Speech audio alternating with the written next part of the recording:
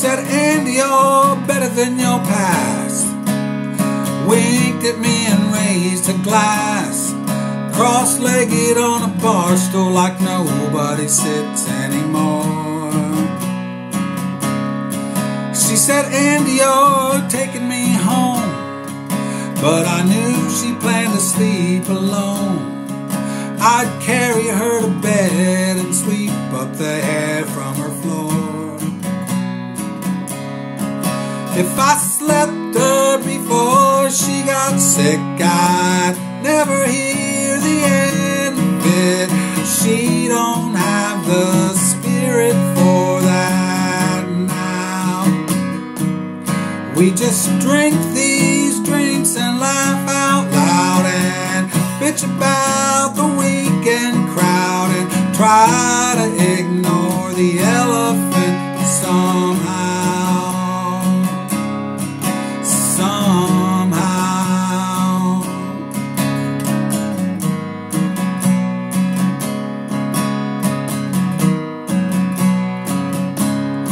She said, Andy, you crack me up.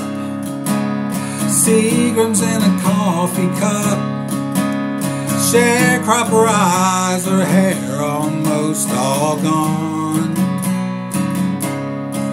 When she got drunk, she'd make cancer jokes, make up her own doctor's notes.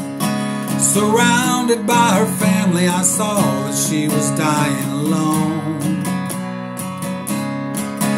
I'd sing her classic country songs and she'd get high and sing along. She don't have the voice to sing with now.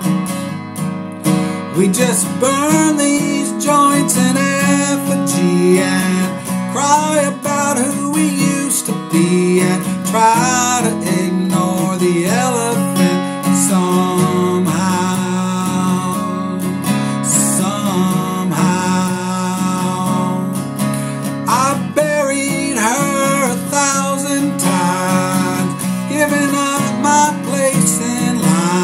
I don't give a damn about that now. One thing that's real clear to me, no one dies with dignity. We just try to ignore the elephant somehow. We just try to ignore the elephant somehow.